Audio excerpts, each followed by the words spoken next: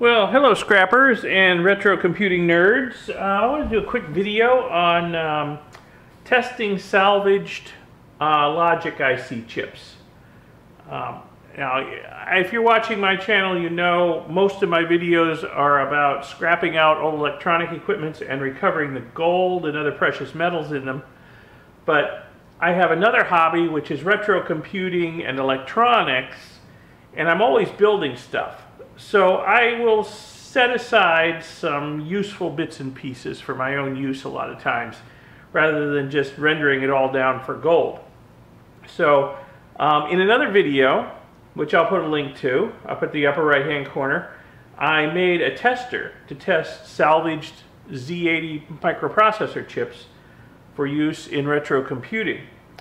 Now what I'm doing is I'm testing some salvaged 7.4 LS series logic chips, again for use in retro computing, because I'm going to be building a breadboard retro computer Z80. That series is coming up, but I need some chips for that. So I've already got plenty of Z80s because my tester works great, and I ran through probably 40 Z80s that I have salvaged over the years. Almost all of them were good, amazingly. In fact, I have found that salvaged IC chips are almost always good, even if they go through board depopulation in my kiln. They still come out good. They're tough little beasties, these ICs. I mean, I'll get a lot of them with missing legs or legs so mangled that I can't salvage them, but electrically, they're still good. They still work. But I have to test them before I would, use them in one of my retro computing designs, because I wouldn't know whether the chips are bad or my design is bad, unless I tested the chips up front. Now, I have one of these cheap Chinese EEPROM programmer type things, and this is a model TL86-2 Plus, or II Plus, I'm not sure which. Very inexpensive. You can find them on Amazon and lots of other places online.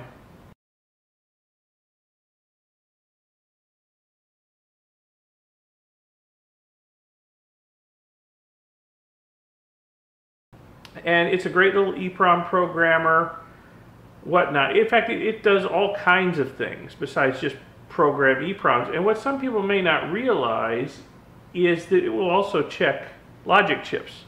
7.4 series TTL chips. It'll also do CMOS 4000 series chips, lots of other chips. It will test them and make sure they actually work. Up here, and I better probably zoom in on the screen so you can see that. There's a little logic symbol up there on the screen, like a little logic gate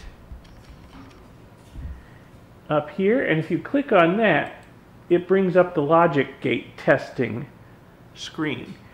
And let's see, what have I got here? I've got some 7.4 LSO2s, quad, what are those? Those are quad NOR gates. I need to test those because I need those for my address decoding. So let me scroll down here and find the 7.4 LSO2. There it is right there. It shows the truth table of it down here. Now if I plug, hopefully my parrots are going to cooperate and be quiet during this, otherwise I'll have to move into the other room to finish this video if they get noisy, because they can be very noisy, can't you guys? So if I put a salvage 7.4 LSO2 chip in here, and then I do test, it takes no time at all because it's, it's a very simple chip. All vector testing normal. It's a good chip. And I've got two of them. I only need one, but I grabbed two out of my bag of miscellaneous 7.4 LS series chips that I have salvaged. I mean, most of them get rendered down for their gold, but I saved some so I can work on my own projects. So, and then let's see, here's the other one. Let me put this one in and test it. And again, vector testing normal. So it's another good chip. And then I need some 74L. I need a 74LS 377. So here's one right here. It's an octal latch. Get it in the right place. And I pulled it out of my bag. I separated out 74LS27X and it's 37X in this bag, and 74LS24X in this bag. Just, you know, just to try and, what I need is something with a lot of little cubby holes to sort them out. But I'm semi-sorted. So let's see, I need to find the 74LS377 on this list. And this list is very comprehensive. In fact, I just downloaded a software update.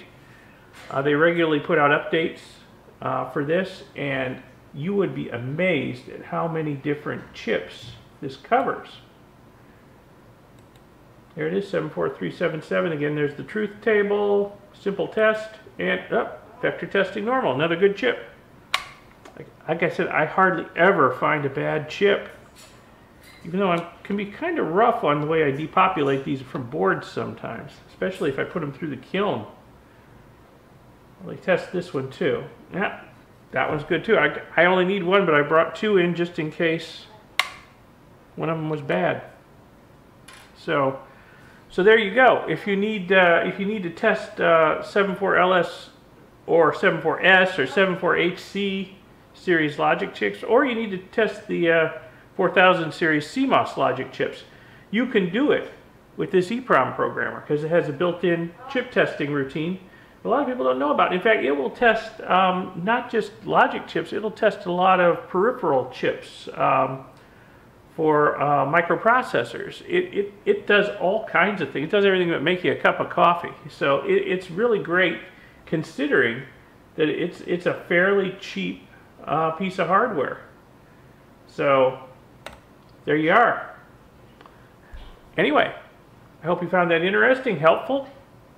Give the video a thumbs up if so, give it a like, subscribe to see future videos. I've got that breadboard computer coming along.